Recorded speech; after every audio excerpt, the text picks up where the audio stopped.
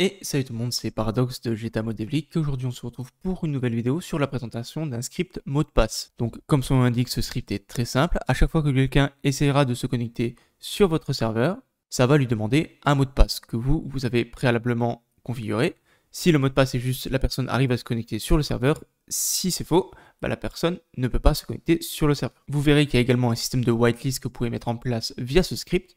Mais je vous montre tout ça naturellement tout à l'heure. Je vous rappelle que si vous aimez nos vidéos et que vous voulez nous soutenir, la meilleure des choses que vous pouvez faire, c'est de vous abonner, mettre un like, partager la vidéo et mettre un petit commentaire. C'est un énorme soutien pour nous et merci beaucoup à ceux qui le feront. Vous pouvez également follow notre chaîne Twitch et utiliser notre lien Instant Gaming pour recevoir des jeux moins chers. Comme vous pouvez le voir ici, des personnes ont reçu moins 88% de réduction, moins 108% de réduction. Vous avez parfois jusqu'à moins 90% de réduction pour certains jeux, donc n'hésitez pas. Du coup, pour télécharger le script, c'est très simple. Vous rendez sur le serveur Discord de Mot De Passe, le lien est en description de cette vidéo. Une fois sur le serveur, vous descendez dans la partie Fivem Mods dans Script. Donc ici en bas, vous aurez le script mot de passe avec un lien. Et ici, vous aurez la petite preview, donc ce sera la vidéo que je suis actuellement en train de tourner. Pour télécharger le script, c'est très simple. Vous cliquez sur ce lien. Ça vous emmène vers cette page où vous avez juste à attendre 10 petites secondes. Et une fois les 10 secondes passées, vous cliquez en haut à droite sur accéder au lien. Ça vous redirige vers un lien méga où vous avez juste à faire télécharger. Et du coup, ça vous télécharge une archive et à l'intérieur de cette archive, vous avez ce dossier. Dans ce dossier, vous avez un dossier ressources, un dossier serveur. On va ouvrir le dossier serveur. Donc ici, vous voyez, vous pouvez configurer plusieurs choses. Donc là, vous pouvez choisir ou non de mettre une whitelist. Donc ça veut dire que seules les personnes qui seront whitelist pourront rejoindre votre serveur. Ici, vous pouvez configurer la whitelist. Soit par identifiant Steam, soit par clé de licence, soit par identifiant Discord, etc. Soit par IP. Donc ce que vous voyez là, c'est évidemment des fausses clés, des fausses IP, etc. Et du coup, il faudra les adapter en fonction des personnes que vous voulez whitelist.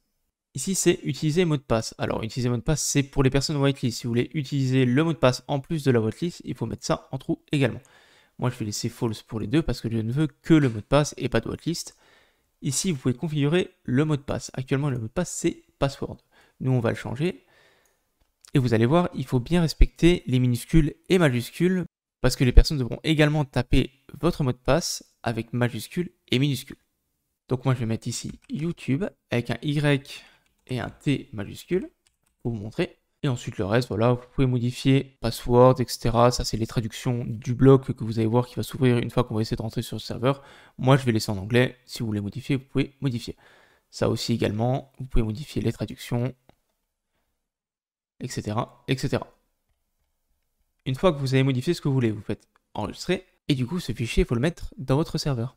Donc moi, j'ai déjà un dossier script entre crochets où je mets tous mes scripts. Et je vous conseille de faire la même chose, c'est très pratique. Vous n'avez pas à start tous les scripts un à un. Du coup, je prends ça et je le mets dedans. Et une fois que vous avez fait ça, vous rendez dans votre fichier serveur.cfg. Et du coup, vous faites comme moi, ensure script entre crochets. Ou alors, si vous avez mis que le dossier dans un dossier quelconque, vous faites ensure password, en sachant que password, c'est le nom de votre dossier. Si vous l'avez modifié en mot de passe, il faut marquer mot de passe ici. Une fois que vous avez fait ça, vous faites fichier, enregistrer, vous redémarrez votre serveur, c'est très important. Et nous, on se retrouve pour voir la présentation du script. A tout de suite. Et voilà, du coup, on se retrouve sur mon Fivem. Je vais essayer de me connecter, du coup, à mon serveur. Hop, et là, vous voyez que ça me demande un mot de passe. Donc là, dans un premier temps, je vais essayer de rentrer YouTube en minuscule. Et vous allez voir... Voilà, password invalide. Donc mot de passe invalide. Et maintenant, je vais le rentrer avec les majuscules sur le Y et sur le T. Et vous allez voir que, voilà, ça me donne l'autorisation de me connecter, ça charge le serveur, etc.